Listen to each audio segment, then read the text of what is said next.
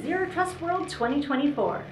Cybersecurity is everyone's business, but for IT professionals, it's critical. Over 3 days, you'll get the cybersecurity education that you need.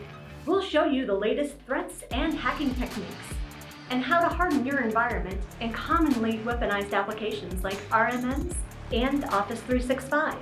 Really informative.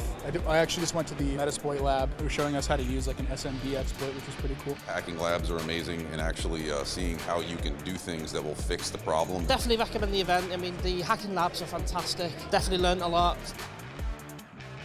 Not only will you have an educational and enjoyable experience, you'll get actionable insights to take back to your organization to better your security. Zero Trust World is your all-access pass to the state of default denied. Register today to join us in Orlando this February for Zero Trust World 2024.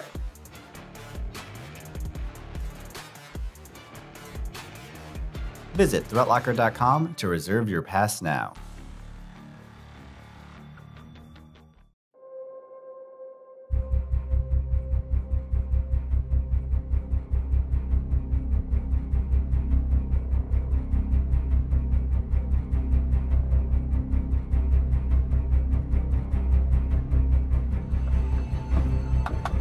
It's done.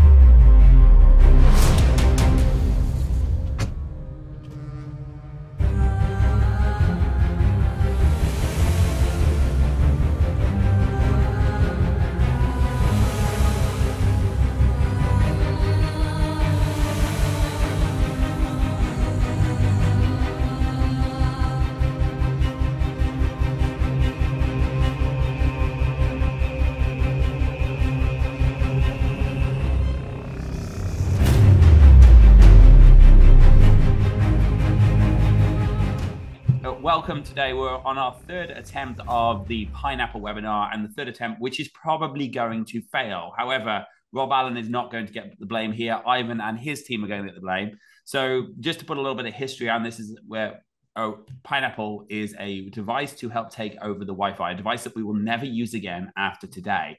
Actually, we have a whole team working on better tools. And the idea is you can do cool things like you can do de-authorization attacks, you can broadcast an SSID and get people to connect to it. You can give an evil portal and collect people's credentials. Really great if you want to steal credit card numbers on a plane. Really, really cool tool, only a little bit shit. So now the idea is that like sorry, can we also give people the rest of the background, Danny, the rest of the history, which was, so we're dealing today with my two least favorite things, one being Pineapple and two being drones. The reason I hate pineapples is because somebody who may or may not be on this call insisted that we do a live demonstration last year at Zero Trust World, which involved pineapples and drones and everything else. Now, it didn't work, okay? But, and this is very important for the people to know, everybody thought it didn't work, and I stood on stage going, oh my God, this didn't work. But it did manage to capture a couple of credentials. Now, I just wanted to share with the people the credentials that it did capture. Okay. You're going to put some bullshit credentials in here. This is what the Pineapple captured. Okay. Danny at ThreatLocker.com, password FeetLover69. Okay. Now, I'm not saying that your password is currently FeetLover69, but the Pineapple captured it, and the Pineapple does not lie. Yeah. So I just wanted to put that out there. Also, just to give people the rest of the why I hate this webinar today with all of my heart, drones, right? I have a drone. I love drones. I play with drones. Okay. You had a drone. I had, well, yeah, technically I both had and have a drone. Now, the reason I had a drone is because somebody asked me to do a very nice picture of all of the staff when they were all here. Wait there. No, wait there. Just to be clear, nobody asked you to do a nice picture. No, I was asked. Special I drone. was asked. Yeah, and no, I you decided to take a second picture of the whole. I duly obliged because I'm that kind of guy. And I have my drone flying outside. I've never had a difficulty or a problem with the drone flying away or doing anything bold. So I have my drone flying. And then as it took off, it kind of went out a little bit over the beautiful lake that we've got outside the office here. And it updated the home point to what I knew was the middle of the lake. But I went, look, I've never had a drone go missing before. I'd never lost connection before. So it'll be fine. What's the worst that can happen?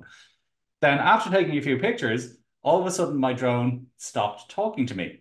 Okay, and it started going very, very, very slowly to the home point, which, as I mentioned, was the middle of the lake, and proceeded to hang there, sadly, for a good 15 minutes until the battery died, at which point it descended slowly and sadly into said lake. Never to be recovered.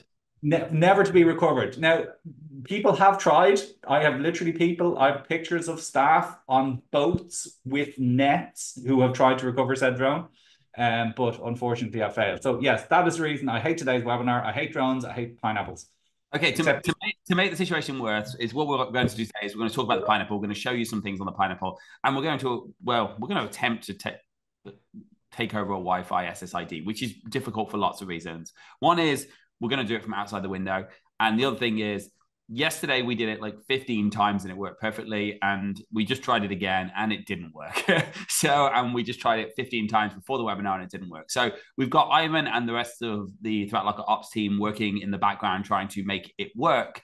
But in the meantime, we're going to talk a little about what it is and what a pineapple is. So pineapple is a Wi-Fi essentially hacking device. It allows you to broadcast SSIDs, take over Wi-Fi's. You can put up evil portals. So you could essentially go to a hotel, broadcast the hotel name. I won't say any hotel, obviously. And when people connect, it will say, hey, please put your credit card in to connect to the Wi-Fi, and it'll steal your data. You can do the same on the plane. However, I'm not sure I want to be 40,000 feet in the air with a pineapple turned on. So maybe I wouldn't recommend that. But you can use it to collect details and take over, do de-authored hacks on the Wi-Fi's. They're about $200 on Hack5. They aren't very good tools, to be honest. Essentially, the way they work is it's a cheap set of hacking tools for Wi-Fi built into a simple box, a bit like a rubber ducky or a bash bunny or a flipper device. However, it seems to be the most unreliable of them all, hence why we always have problems. However, if you want to play around with it, there's a couple of things you're going to need. The idea is, in order to take over someone's Wi-Fi and intercept the connection, first you need to broadcast the same SSID. And second, you need to be closer to them than their wireless access point. And third, you need to de-auth their current wireless access point so it will reconnect to your wireless access point. So 3 things you require in order to take over. So if you want to take over, say, Danny's Wi-Fi, the CEO of ThreatLocker, you need to get closer to him than his current access point, which is pretty close because it's just outside my office. And you need to do those 3 things. However, it also won't work because I use a cable. So, because Wi-Fi is just generally slow. But in this case, we're going to try a few different things. Now, in order to get closer, we have Exhibit A, which is a drone. See if I can find the model number of this drone, because the drone has to be capable of lifting the Wi-Fi, which is the Mavic Pro 3, if I'm not much mistaken. Yeah, it was about $2,500. This one's a bit more expensive than the cheap ones that land in the lake. But ouch, Danny, ouch. And just to be clear, this one was flying that day without incident. So I blame that one. I think it all got confused, and I think that one is at fault.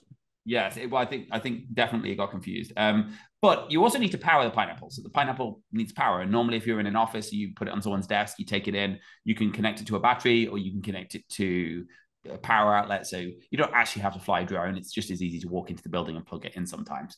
And you need power. In this case, we need to get power 3 or 4 stories in the air at 12 feet per story. So 40 feet in the air, let's say, maybe 48 feet in the air, I guess, depends how high we go on the window. So this drone has a very special feature. It has a USB-C port, which you can actually power devices off, which is pretty cool. So what we've done here is we've actually connected our drone to our pineapple, and we've connected our pineapple to our drone, and we're powering off the pineapple. Now, there's a few other things. The first time I tried this, I strapped the drone to the pineapple, and I still have the paint missing from the wall, and I took it off outside my office door.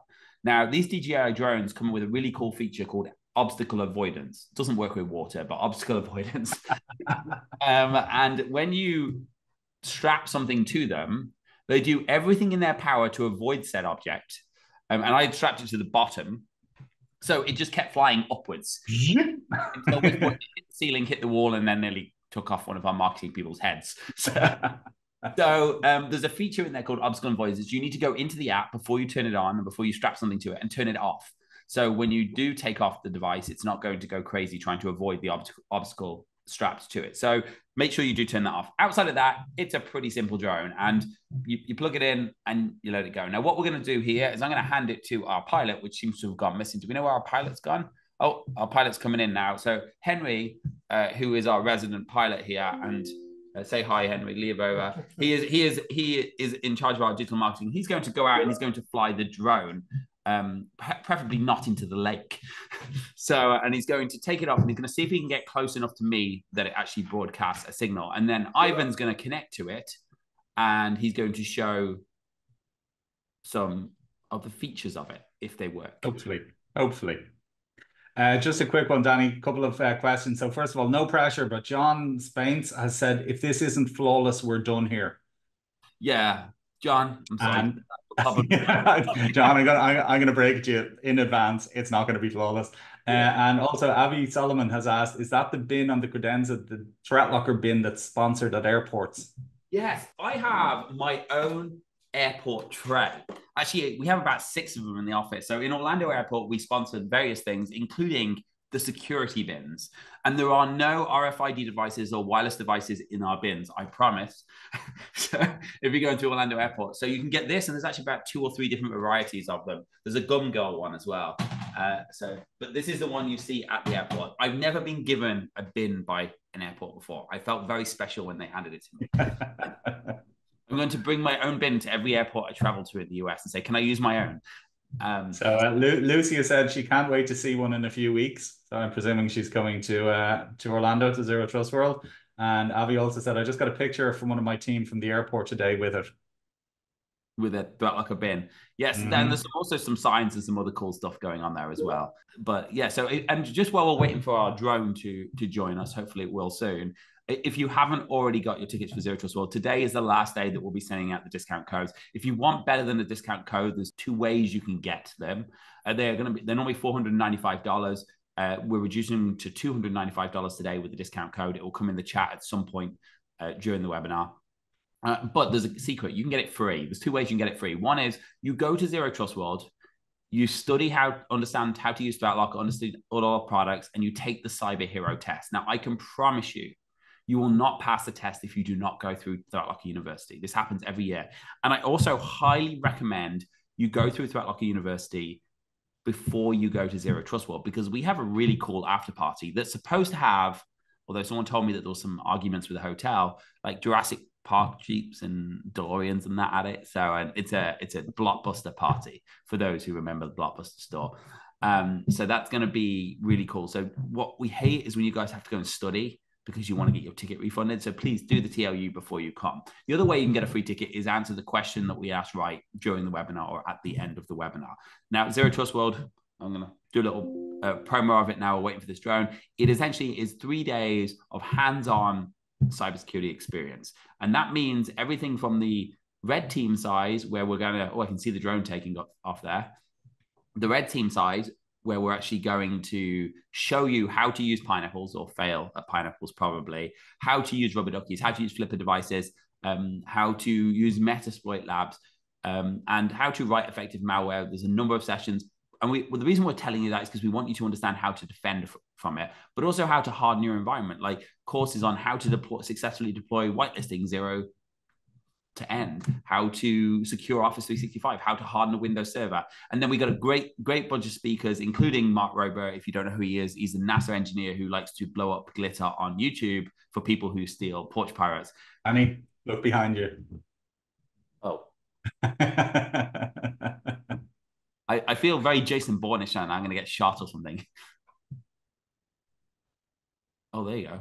That's cool. Can't see you, unfortunately. You know what's even scarier? I didn't check anything on my camera, and suddenly someone else has recorded filming from inside. No, oh, wait there. That's from the drone. I was like, someone's filming inside out, but they're not. That's a reflection. I was like, where did that camera come from in my office? It's not. It's a reflection off the building. See how close. Sorry, Danny, just one. Somebody did ask a good question. Paul Mack, he said, is a promo for 1 or 2 tags? Technically, it's for 1. So basically, the promo in the chat. You just use the code as many. It's just okay. You can use the code as many times as you want in the chat. Just use it. I think just one other thing to mention as well, Danny. So quite a few people were interested, but they said it sounds very technical, Zero Trust World. And is it of benefit for people other than techs to go to? So do you want to answer that or speak to that? So I think there's two areas. So it's of a real benefit if you are trying to understand how to enhance your security business.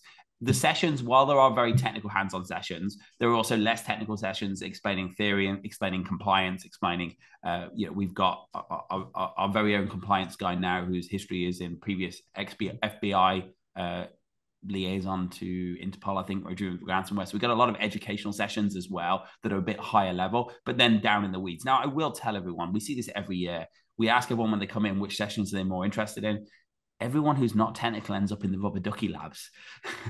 Always. But yes, it is. It's not. Everyone in ThreatLocker, technical and not technical, is dying to go. So it has value for both at a very technical level or non-technical level. If you have no interest in security and no interest in technology, then don't be there, because that's not really worth it. And can I just say, do you know how I know the ducky sessions are always so popular? Because I've had my sessions up against the ducky sessions 2 years running. And there has been like 5 people in my sessions. Everybody's in the ducky sessions. That's how I know they're popular. Yeah, but they know that yours aren't going to work because they're pineapples. Okay. Ivan, do you want to show us? Have you managed to connect to this pineapple that's hovering spookily behind me? I have been able to connect to it. Oop, I'm on the wrong camera. Let me swap over. There we are. So I was able to connect to the pineapple that's behind you. The only issue is I'm not able to share the screen because the connection went out because I'm connected on my other machine wirelessly to that. But it's okay. I still managed to find a way to share my screen. And yeah, I can demonstrate a couple things in the Pineapple interface if you guys are okay with that. Yeah. So, I mean, do we want to talk about how we set up an evil portal first and what an evil portal is? Yeah, we can. So basically what an evil portal is when you're in a Starbucks, think about this. You're at a Starbucks, right? And you're connecting to free Wi-Fi. You're in an airport and you're connecting to a free Wi-Fi. Basically, what the evil portal does is it impersonates that open Wi-Fi signal and allows us to create an interface that when you log into that captive portal, you guys seen it, right? You connect to the internet. It says, hey, before you use our internet, we need some information about you. Give us your email, give us a password, maybe create an account with our captive portal. So that's exactly what we're doing. We're standing up a captive portal and you're basically prompted, hey, log in through Google to be able to access our internet. And when you log in and you actually put in your information, instead of being redirected to Google, you actually forward that data straight to us. So then now the attacker, the hacker has access to your information. That's a form of data exfiltration that we use with the captive portals.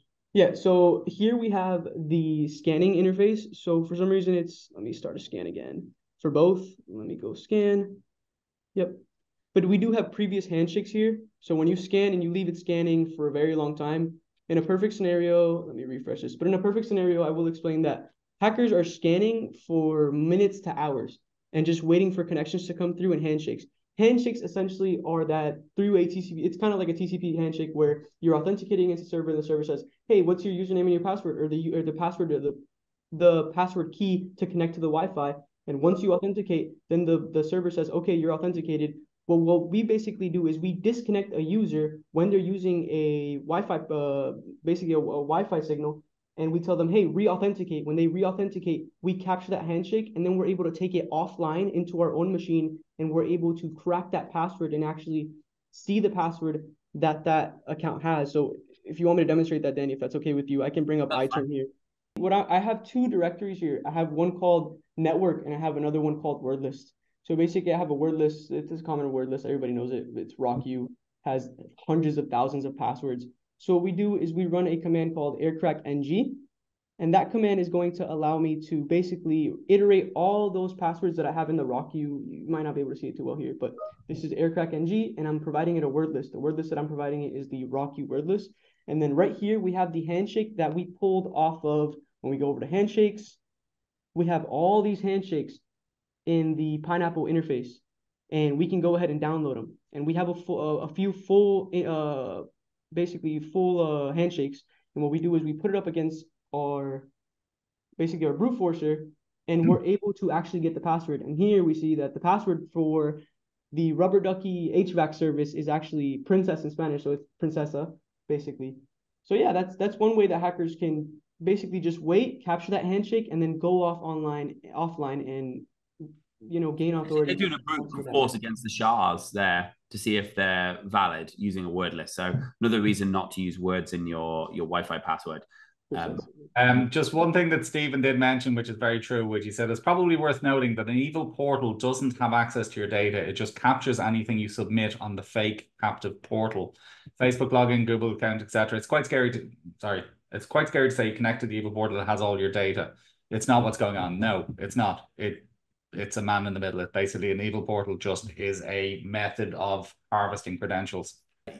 It only works if you actually do put your credentials in. So now it is very easy because you think I'm on my phone, it popped up with the Google login. I'm used to typing my Google login on my phone, and it's very easy to accidentally do that. However, if you're really, really vigilant, every time you put your password into a site, every time that pop up on Wi-Fi and you check with there, what is the URL? Am I going there? It's very, very easy. And especially with HSTS, where you can set, and every website should be set up like that now, where you go to a website with SSL, basically it tells your browser this website always needs SSL. So if there's a DNS poisoning in the middle, then always require it. Now, if it's redirected to a different URL, which is what it does with this evil portal, that's what's actually going to happen. You're not going to know unless you pay attention to the URL that it's going to when you enter your credentials. And it can't necessarily read your data. If there's an HTTPS connection in the middle, it's not going to be able to read your data unless it can get the private certs off your machine. The biggest risk... It's more about credential harvesting. It's really about users' credentials or credit card harvesting if you're actually paying for the Wi-Fi, which is very, very easy to do. So, Ivan, do you want to show that evil portal very quickly? Yeah. So this is the evil portals interface. And then we can actually select which portal we want. I have Google login selected, but we can do Instagram login, Starbucks login, or Twitter login. That's off of a GitHub repository that we pulled down. But essentially, if you have a half-decent developer, he can create an interface that kind of looks like your common Starbucks login, and it tricks people. In this case, I stood up a SSID called Free Wi-Fi. Danny, do you see it on your end? There should be an SSID up called Free Wi-Fi. I think you can probably connect to it. I can even connect to it on my phone and demonstrate it if you guys want. Okay, I'm going to see if I can see. I can see free Wi-Fi, but can I have my victim back? Because if I connect, I'm not going to lose my internet, I assume. So, and look, unfortunately, we have to play a game here where we're connected to bad Wi-Fi, so we have no internet. But here, essentially, this, it's actually saying it's connected to nothing. Oh, I guess that's just saying no internet. So when I click on my Wi-Fi, I'm going to see how this works. Oh, it's not saying it's connected right now. I mean, technically, we can broadcast this as anything. I don't know if this is going to work, but we can see. I can see my Wi-Fi there? Rob? Yeah, that's clear. Yeah, so we can broadcast anything, so I can see the free Wi-Fi there. We could broadcast that as Hilton Honors or Starbucks or ThreatLocker. And again, if we're closer to, I don't know how long this battery's going to last, but if we're closer to it's taking a good while to connect. And then what we have here is it pops up with the MSFT redirect page, which is what happens when you connect to a free Wi-Fi. And that's just showing basically a Google login page. If I enter my credentials, that's going to steal the data. One other thing, actually, just to mention that they can do is they can harvest Wi-Fi networks from devices that are around them looking for networks. And it was something that I wasn't aware of. And one of the reasons why my attempt at a Pineapple demonstration at Zero Trust World failed was because I left it running in that mode, basically trying to pick up networks that were being looked for around it. I don't think you're right on that, Rob. 500 networks. I don't think you're right on that. It doesn't look for what they're looking for. It looks for all the networks broadcasting in your area and remembers them. No. It does actually. When your phone is looking for Danny's network, it will. Ivan, do you want to weigh in on the fact that there's a phone looking for Danny's network? No, the reason you got that so many networks is you walked down the Excel Center in London with it. No. It was a different event. It was in a hotel. There wasn't 500 networks in the vicinity. I think we make a public bet for Zero Trust World on that. The Pineapple's going to keep haunting you. What do you reckon, Ivan? Who's right? Me start playing with Pineapples. Does it scan networks and remember them, or does it look for what your phone's looking for? Oh, hang on a second. It logs clients beaconing for existing saved wireless networks, which is pretty much what I'm trying to say. We'll test this out at Zero Trust World. Yeah, it logs clients beaconing for existing saved networks. That's exactly the point. No, that's why I picked up 500 wireless networks. It is saved networks, though. It does save networks beforehand and then broadcast. Because I was broadcasting networks from my home, like the SSIDs around me. I was broadcasting them in the office by accident the other day, so it is pretty safe. Yes. Sorry, can I just say, Danny, Stephen has also said categorically, Rob, you're right. Who's Stephen? Danny, did you? He's somebody who's obviously correct and very wise. Thank you, Stephen. Did you put in the credentials for the evil portal? Yeah, so Danny Willers has said it does both in promiscuous mode, so that it is correct. So basically, your phone is beaconing and it picks up what it's beaconing for. I tried to log into the evil portal, but you know what just happened? The Wi-Fi dropped. It doesn't let you. It doesn't let you log in. It doesn't let you send credentials through. That's the problem. It might be, yeah. Well, you know what the problem is? This Wi-Fi, this Pineapple is just garbage. It really is. Oh shit! Oh shit! Oh shit! Oh shit! Holy! Sorry, excuse me. What just happened? Did they just slam into the window? I don't know. Oh, damn! There's no way that just. I guess Wi-Fi's dead now. Yeah, I have no. Yep. How did I not break that window? Oh no. ThreatLocker building 2 drones 0. So taking your drone into ThreatLocker apparently isn't a good idea, and having your marketing person as your drone pilot. That's really bad. Yeah, no, that pineapple was gone. I can't even connect to the interface anymore. Okay. Tip number 3: do not fly into the window. Yeah, people are asking, did the drone fly into the window? Yep. Did you hear that? Danny, you could hear the other side of the building. Yeah, that was pretty loud. God. Okay. Tip 3: do not fly into the window. Yeah. Sorry, Leonard just asked, is that an attempted brute force attack? Yeah. At least I know the glass is hurricane safe. Because okay, so we no longer have an evil portal or a drone. No. Or a drone. So okay, so well, yeah, Avi made a suggestion, Danny, which is fishing rods from the rooftop next time. Yeah, maybe. That would be cheaper. It would definitely be cheaper, Avi. Okay. Well, no more demonstrations on the Pineapple. However, it is our mission to make a stable wireless device by Zero Trust World in 3 weeks' time that we can. Ivan, you can do it, my friend. I believe in you. Yes. When I say it's our mission, it's Ivan and everyone else in that team's issue to make that happen. So we have another webinar. This is the last technically in the Zero Trust World series. If you want to find out all the cool stuff, do come to Zero Trust World. It's going to be really, really fun. And hopefully we will not crash a drone. Danny Willers has said the ThreatLocker drone fleet has been grounded permanently. Maybe someone can order a new drone. Oh, do you know what this means, Danny? We're not going to be able to do it at Zero Trust World. Oh, no. I am ordering another drone right after this webinar. A couple of things while you're on, being as though we've got a little bit of extra time. ThreatLocker did launch ThreatLocker Ops out of beta last week, and we also added community. I'm probably going to use this time because I've got a little bit of time just to show you ThreatLocker community, because it's not just for ops. We're adding policies in about at 20 a day per now. But let me do this while I'm in here.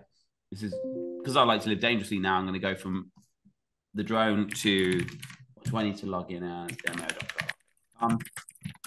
So if you haven't noticed, now I will give... Oh, interesting. Stephen Simons just mentioned a very good point, which is there is an enterprise pineapple? Yeah, that is true. There's an enterprise. Said if you want a solid and reliable pineapple, try the enterprise. I love mine, much beefier. So, okay, can you see my screen there, Rob? I can see. Yes, I can. Okay, and we're going to answer some questions as well. But I do want to point out while we're in here, because we've got a few times. So we launched ThreatLocker Ops. We do have some special deals which ended on the 1st of today, I guess. But if you need to an extension on that because you want to try some stuff out, please do. You should have a quote in your account.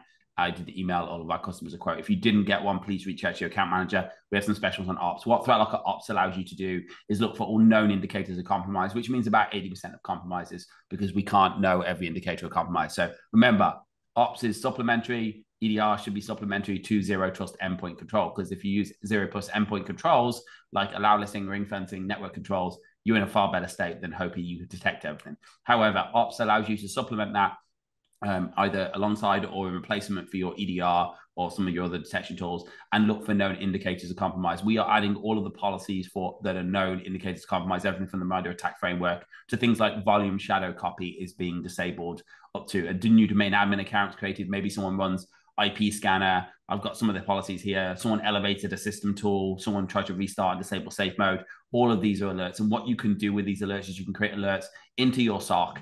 And when you get an alert in your SOC, you can go into the SOC and you can see everything about it. And one of the cool things you can even do is integrate with things like Windows Defender to say, hey, Windows Defender detected a piece of malware. We can see details of the malware here.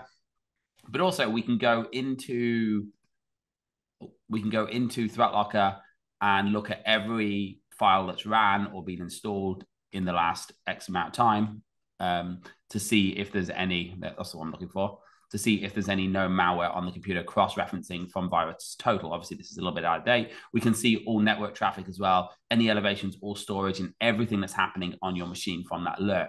If we do find something is happening bad, you can actually lock down the machine, which is much better than just isolating, because it will stop all reads, write, deletes, registry changes, file changes, and even execution of programs until you decide it's safe, or isolate it to remove it from the network. So new feature of Ops here. If you haven't tried out Ops, check it out. You can also automatically remediate. So you can say things, for example, if something really bad happens, like maybe someone runs Mimikatz, I'm going to automatically lock down the machine. Or maybe in this case, which please test this before you do it, it's actually one of our built-in Ops policies. You can say things like, if there's too many writes in your environment, then lock down write access. So basically we enable a storage policy to lock down write access. Oh, my drones come back here. I want to see how bad this looks. In pieces. That looks a mess. Oh dear. That really does look a mess. Where's the battery? Oh, here. Does it still power on? No. I'll try. It's tanked. It's done. It's done. You think it's done? Oops. The camera is not there.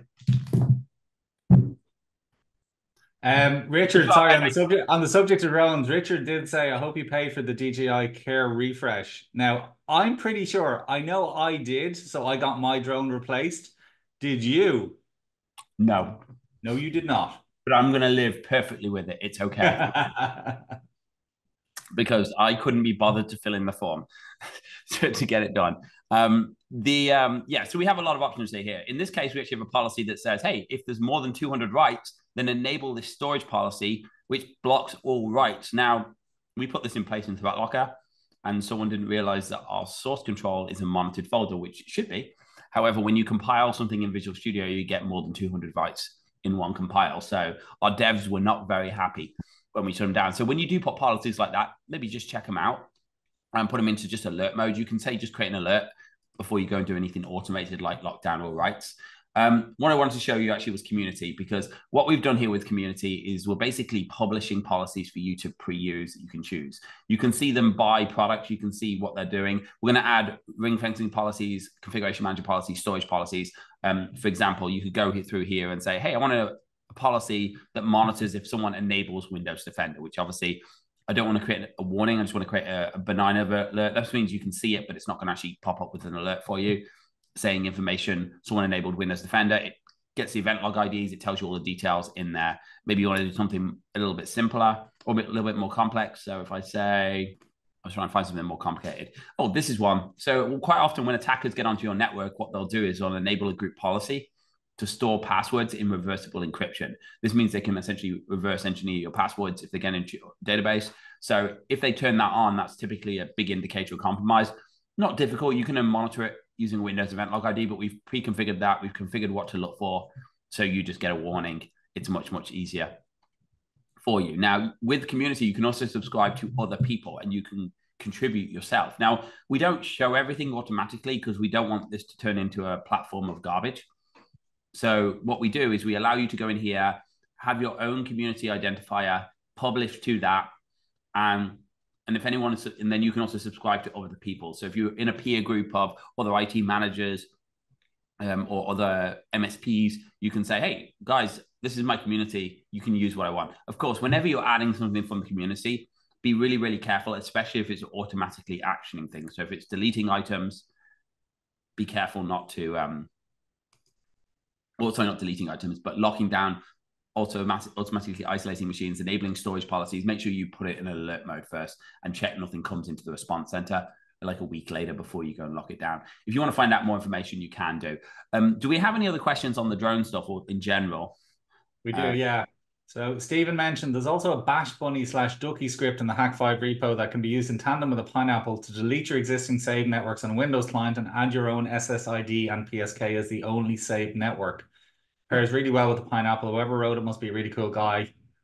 I'm guessing it might have been Stephen. Anyway, bash bunny payload is called Pineapple Connect Windows. Kevin asked a really good question. So how do we tell our clients about this, but keep it simple and explain what regular customers should be doing to keep themselves safe? I don't think it's about this. So I think the problem is there are a million threats in the world that you could possibly not comprehend. I think the way we present things to clients, to non-technical clients, is often, I want to show you some things you didn't think about. And then I want to show you what you can do to harden your environment and make yourself more secure. Because the reality is what we're showing you here, we shouldn't be going, oh, how do I solve for that problem?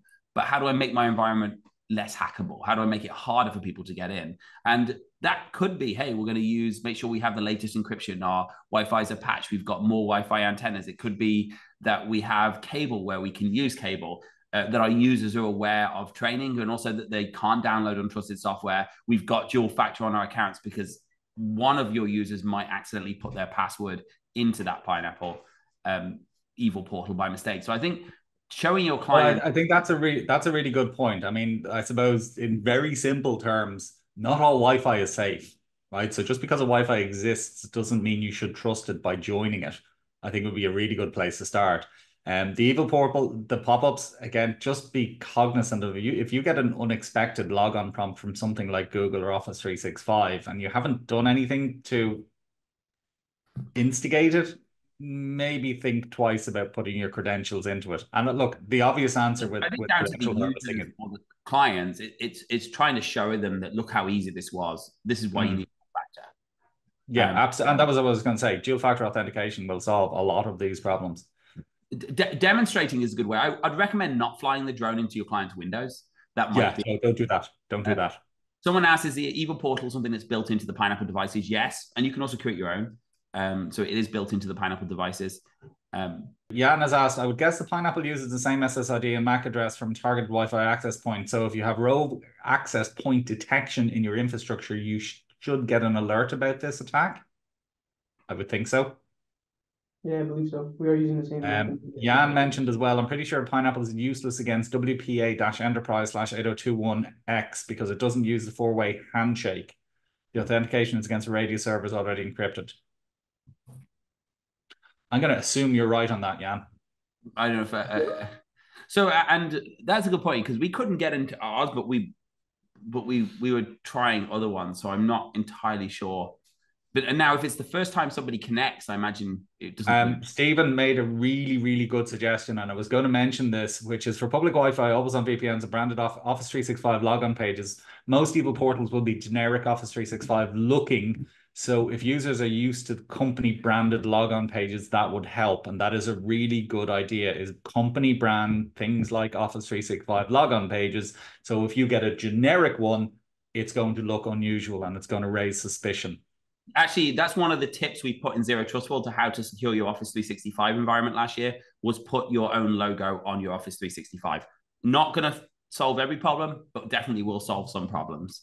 So if you can do that, that's a good idea. Craig Moore did ask about community. Are the community submissions reviewed before posted for everyone, or is that up to us to do? Okay, so we review ours. However, in order for you to see someone else's, you have to subscribe to their community. So we don't review them, but if we do get a complaint, we can actually bar them from the community if people posting bad things. But also, it's worth noting you should review anything that's especially anything that's going to take automatic action in your environment, something like a ring fencing policy. When you subscribe to someone, you're subscribing and saying, I trust that person. And we're not pushing things without you actively knowing that subscriber ID. So at some point, we might allow people to publish generally, but at the moment, the only way you'll see another company's submissions is if you subscribe to their ID. And I'm sure there's going to be plenty of IDs posted out there on Reddit and social media networks and things like that. But again, be careful, because you are taking data from and configurations from someone else. So you should review anything you get from anywhere else. If we get complaints, of course, we're going to action it, but they're not open community. It's closed community to people you trust and your peers only. Stephen did make a valid point, which is it's easy for an adversary to get that branded login page by attempting to log in with a valid email. You don't even need a password. So it's a valid point if you're doing a targeted attack. Targeted attacks, yes. Not blanket attacks, it still helps. It also, I think we give users too much credit. Users are just going to put their passwords in anyway. Hiron made a valid point, and I don't know if this has anything to do with that slight drone incident. He said, attempting de-auth around drones will always result in failure in these demos. Probably best go back for the simpler demo that works. Most drones will immediately descend, or in this case, crash into a window if you de-auth their Wi-Fi. The drone's not connected. I wonder, can we pin this on Ivan? Yeah, we'll blame Ivan. Okay, Ivan, sorry, buddy. New drone's on you. I'm not paying for the joke. Yeah. So, but the drone doesn't actually connect to Wi-Fi, so it's using its own antenna. So de-auth will not interfere with the drone's communication. However, also we've done these, and beforehand we were running this exact. The Wi-Fi, the Pineapples just never play ball full stop, whether they're on a drone or not.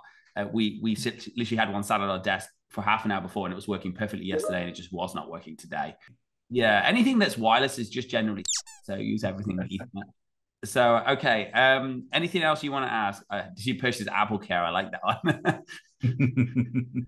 If you haven't already booked tickets, I think they're going to go off sale soon, but please, do come to Zero Trust World. It really is great. And also you get your PE credits or CPE credits if you're required to do training credits at Zero Trust World. There's quite a few of those credits go out there.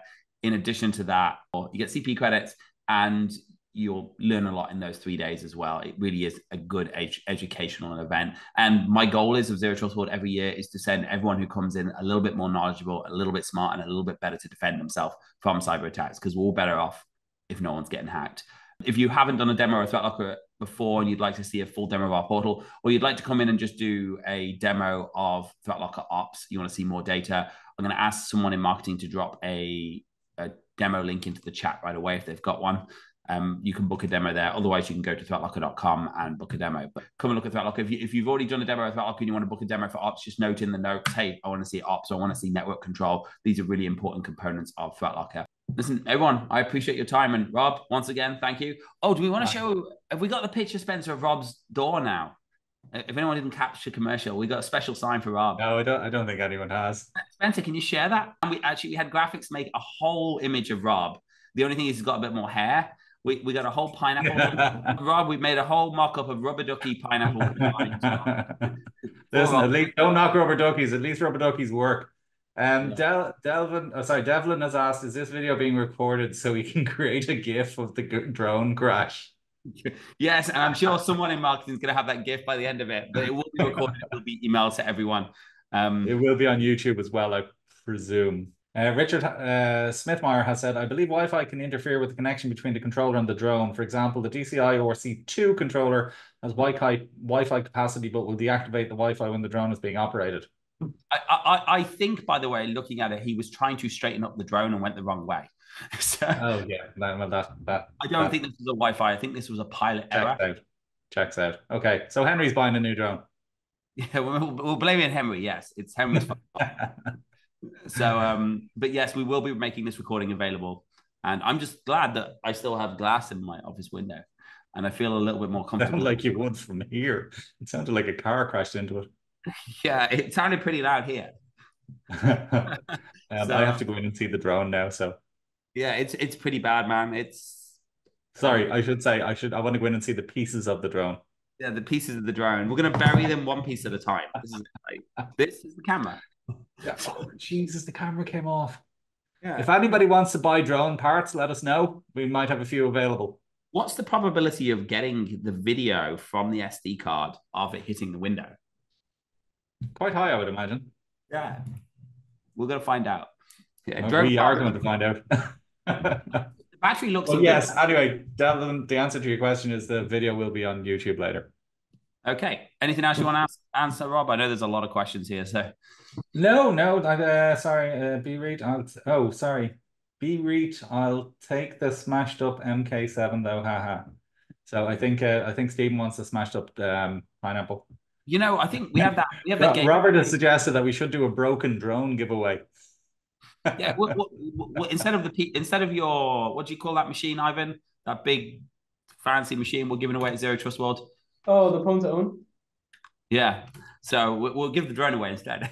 I don't know if it's a better deal. We'll get that for second place. Whoever breaks the machine second gets to own the drone.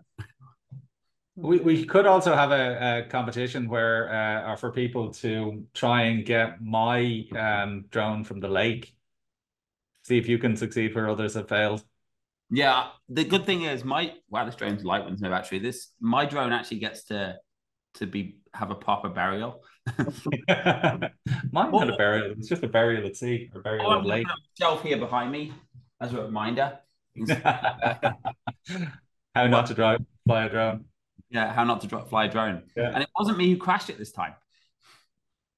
So so Richard has said, video should still be good. I've crashed my fair share of drones and still have a video to memorialize my mistakes. Good to hear. I look forward to seeing it. If we hadn't turned off the motion sensors, it wouldn't have crashed.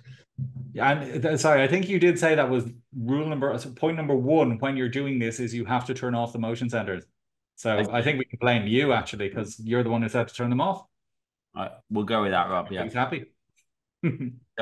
Well, listen, everyone. I think we're about up on time now. Hopefully, you guys, we see you at Zero Trust World. If not, we see you on a demo. If you want to check out Ops, if you didn't get a quote or you want to speak to your account manager, we did have some special prices until the end of last month. They can share those with you, and it's quite a big discount as well for ThreatLocker Ops, and that might save you in other areas as well, such as EDR or other detection tools on your endpoint. So check out. Really good deal. Avi has suggested submit to Fail Army. Avi, if they don't, I will. Submit to who, sorry? Fail Army. Fail Army. It's a young people thing, Danny. You wouldn't know anything about it. I have no idea. Well, I'm pretty sure you're older than me, so. And yeah, with this camera that marketing's giving me, I look like a 12-year-old boy, so I can get away. So, but yeah, we look forward to seeing you there. Again, if you didn't get your ops stuff in your portal, please reach out to your account manager. They'll get it. They'll extend it out a few days, and they give you a chance to kick the tires with it. And if you want to play around with community, just go to beta.threatlocker.com and you can play around with community in there. Again, if you're adding policies, please, most of the policies we add are just alerting policies, so they're not going to break anything. But if you are adding policies, especially if they're automatically disabling a storage policy or enabling a storage policy, just double check and put the alert on first for a few weeks to make sure nothing's going to break. I don't break things like Danny did. That's okay. Our dev team. I said to the dev team, it's your fault. You made ops work. That's fair. Okay. Well, guys, thank you, Rob, again. Thank you very much. Spencer and Ben. As always. Today. Bye-bye. Right.